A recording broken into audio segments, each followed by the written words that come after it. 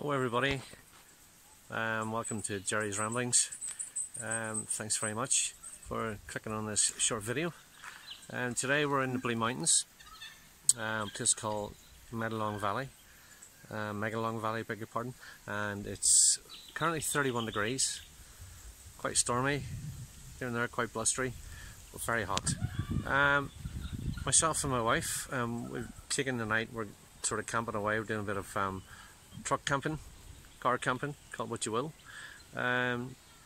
Really nice area. It's like literally a massive valley that you drive down into. It's cool. Let me show you around my campsite. Now, okay guys, so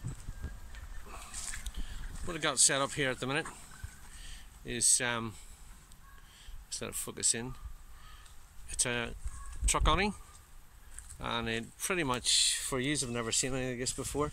I know it's not that widely sort of used in the UK, but it attaches onto your roof rack and rolls out, and then just held up by a couple of poles. These poles along here are telescopic.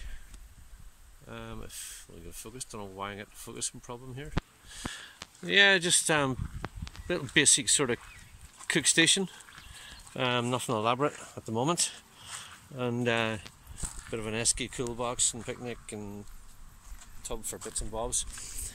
So yeah, this is just a fastened a tarp over the back of it, and I put a bit of an apex in it just in case we do get the thunderstorms that are forecast later, so that we get a runoff of the water, it doesn't pool on top.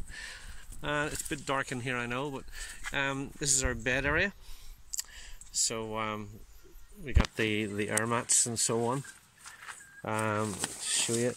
So this is a muzzy net, by the way, in the front, because this place is, well, Australia itself is rife for mosquitoes. So I'm actually rubbing my hand on a muzzy net that we've set up.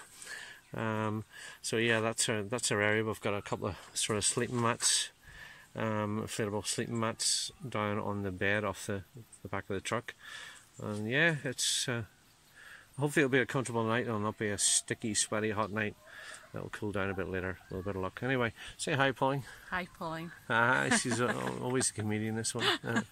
So guys, I'm going to bring you back later on. We're going for a bit of a dander, bit of a walk around the place and see what's happening.